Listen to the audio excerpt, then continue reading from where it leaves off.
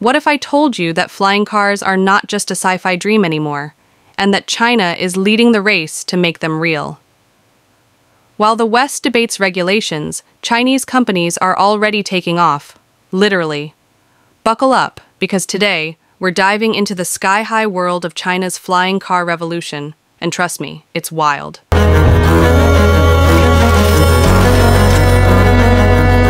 Flying cars fall into a category called eVTOLs, electric vertical takeoff and landing vehicles.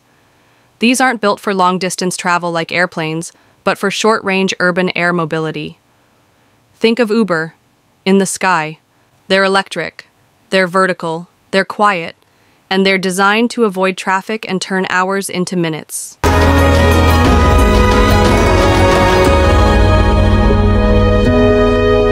Now here's where it gets interesting. While the US and Europe are bogged down in paperwork and testing, China said, "Let's go." Backed by XPeng Motors, this company is working on a flying car that can switch between driving and flying mode.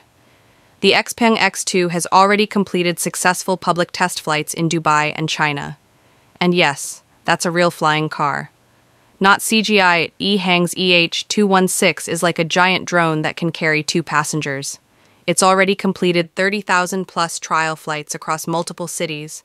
They're working with cities like Guangzhou and have even received approval from China's Aviation Authority for commercial operations. Dozens of startups are racing to develop safe, affordable, and scalable flying vehicles. China's EV experience gave them a serious head start.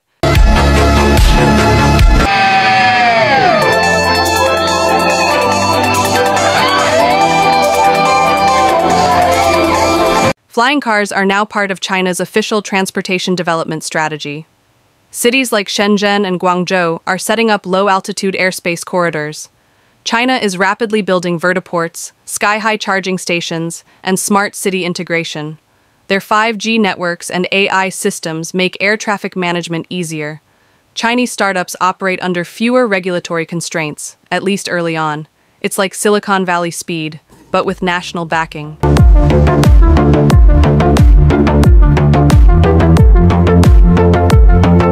Imagine living in a mega-city like Shanghai or Chengdu.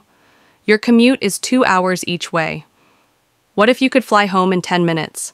Air taxis could reduce congestion, lower emissions, and redefine city planning. Emergency services could use flying vehicles for faster disaster response. Rural areas could be connected to cities like never before. This is not just about convenience. It's about economic transformation. But not everyone is cheering. Flying vehicles raise concerns about surveillance, especially in a country known for strict data control. What happens when thousands of flying cars buzz over cities? Who controls the sky? The US is watching closely. Archer Aviation, Joby, and others are racing to keep up. Europe is building flying taxis for the 2024 Paris Olympics. But while the West talks, China flies.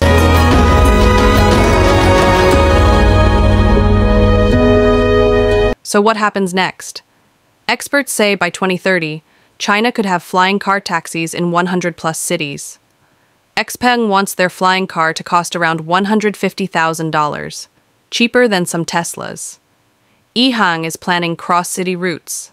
This could be the new normal.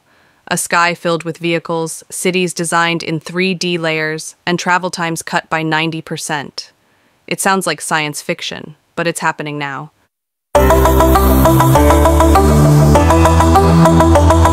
So here's the big question. Are flying cars China's moon landing moment, or another overhyped tech trend? Will you ride in a flying car someday? Would you trust it, or do you think the world isn't ready? Let me know in the comments. Don't forget to like, subscribe, and turn on notifications so you don't miss our next deep dive into the future.